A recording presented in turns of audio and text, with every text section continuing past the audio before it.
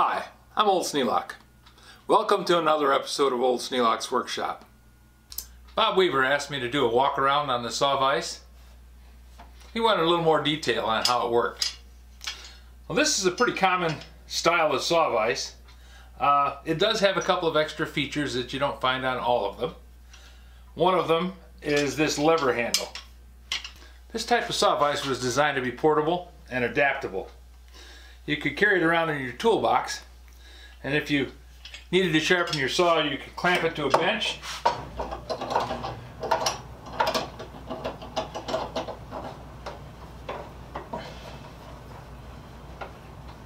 Like that, and then you could tilt it back and forth to get the different angles that you needed to sharpen your saw at.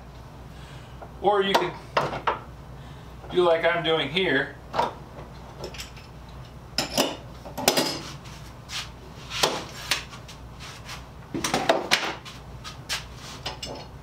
Or you could do like I'm doing here and clamp it to a 2x6 mounted in my bench vise.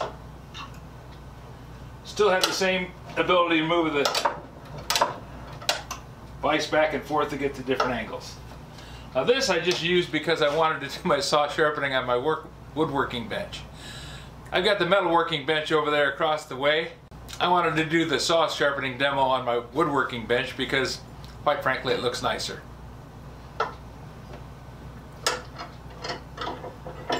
This little adjuster here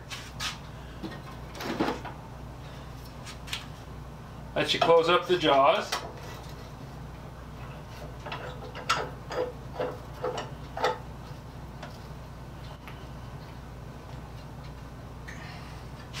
If you want to file a crosscut saw with a sloped gullet, which gives it a little bit more room in the gullet and changes the profile of the tooth a little bit, some people think it cuts better. I kind of like it myself. You can loosen up this lever and then set the saw vise at an angle so that you're filing flat. Makes it easier to hold the file and maintain the angle all the way down the teeth. This long lever lets you adjust it easily. This saw vise has a problem. On this screw, there's a spot where the saw vise was evidently clamped a lot. When you get into a thin bench, this bolt gets really loose. So I try and clamp it onto something 1.5 inches thick or so. This 2x6 works pretty good. That gets it up into the area where the threads are still good on the bolt. If you're buying one of these, they're pretty common and they're inexpensive. There was a lot of them made and they got used, but not a whole lot. So they more than likely ended up someplace in a corner because you only pulled it out when you needed to sharpen a saw. They lasted through the centuries quite well. Most of them run between $10 and $15. Now, the last time I bought an inexpensive one was about 5 years ago, and we all know prices have gone up dramatically, so the prices may be higher now. But they're really not a high dollar, high value item. It's something that got used a lot, and there was a bunch of them.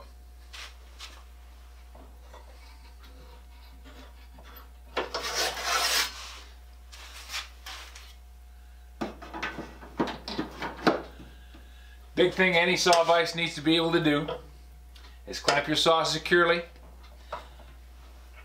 and you need to be able to draw it down and hold it on the bench. If it's rocking all over the place, it's really hard to make a good job out of filing your saw. When you're looking for a saw vise, having one that tilts, that's a nice thing. Not all of them do. I prefer it myself. This lever arm, letting me move it back and forth, that makes it a lot easier to use. When I got this one home, I found something that was a little odd about it. It didn't sit straight, and it didn't want to lock down right. They had this piece on the wrong side of the casting. So I loosened it up, took it apart, put it back together the right way, and it worked just fine. Not everybody knows what the heck this is. They may think it's a crossbow, who knows. But you'll find them in flea markets and antique shops assembled in a variety of ways that make absolutely no sense. Look at it, make sure it's in good working condition and all the pieces move and everything works. Because if the one you pick up isn't right, there's another one real close by. Now I had this one, and I kept reading about better ways of sharpening saws. And people talked about saw vises that had jigs on them that let you sharpen the saw more correctly. And they talked about having all kinds of attachments and pieces and parts that made it so that the angles were held straight and everything worked much easier. I thought at the time, since I was new to sharpening saws, maybe one of those would help me.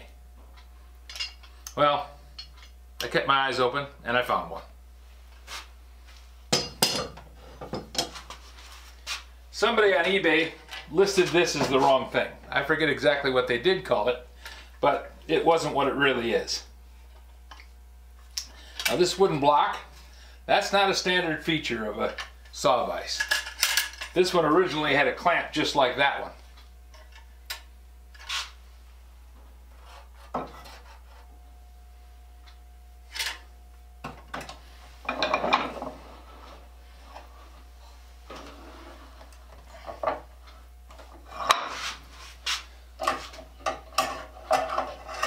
But when things are broken, you usually get a better deal on them.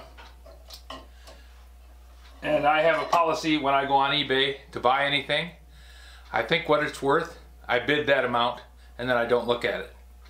Evidently the amount that I thought this was worth was what everybody else thought it was worth too, because I won.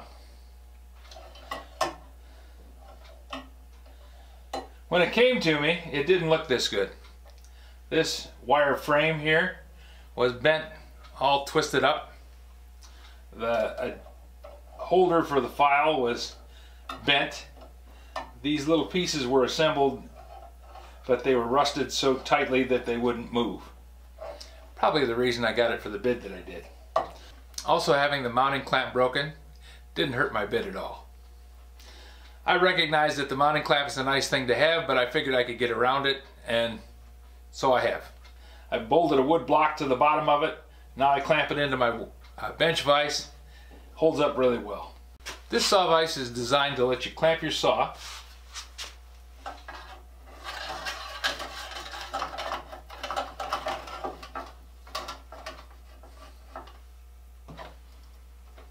and it uses a lever rather than a screw, which is nice. It's quicker, but it's dangerous. You can overpower that arm here pretty easily and break that saw vise.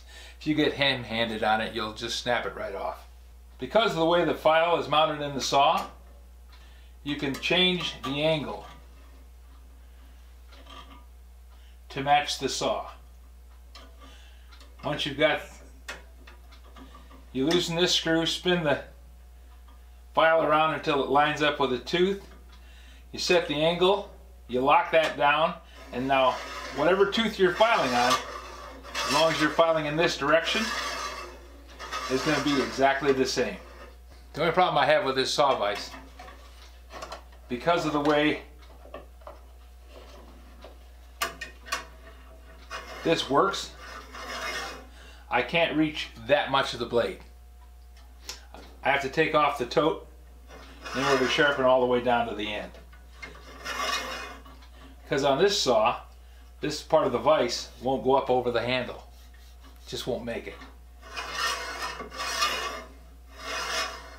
The way the guide works, it lets me sharpen 8.5 inches of saw, and then I have to unclamp and move the saw. Not really a big problem. On a 24-inch saw, you have to move it 3 times. That's pretty much normal for a saw vise anyways. The vise jaws on this one are about the same. So if you want to keep the plate in between the jaws, which cuts down on the vibration and keeps the noise down, that screeching sound like the fingernails on a blackboard is most disturbing.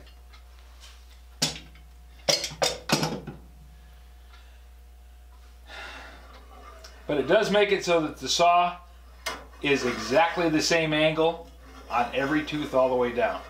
It's a very nice thing to have.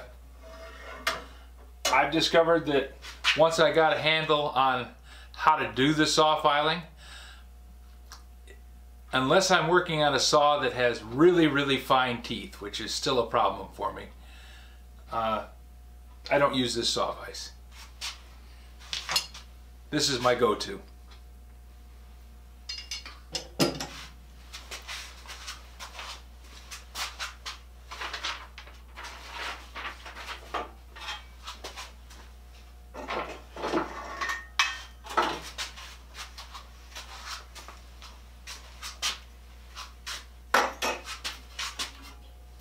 Now I have got this little guy, which has been in the stack to be sharpened for quite a while. It's about 18 teeth per inch, and when I finally get around to doing this one, I'm going to use this saw vise, just because it's going to help me with so many fine little teeth, maintaining the angle and making sure it's straight. Also,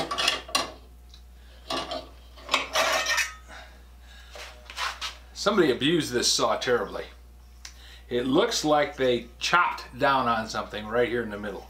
Now this is a Diston number 68, called a gent saw, and I think it's cool and I wanted to fix it. So I brought it home, and that's set on the bench now for better part of 5 years. Someday. This vise doesn't have a lever. It has a thumb nut. Works quite well because it has teeth on the mating surface between the two parts so that they only go into certain positions. This one is infinitely variable. You can set it anywhere in its range. And that lever lets you lock it down tight enough that it doesn't slide around. So Bob, that's the story of my saw vises. If you have any suggestions for a new video, questions about today's video, or any of the other videos on the channel, just drop a note in the comments. You know I read them all. Thanks for watching.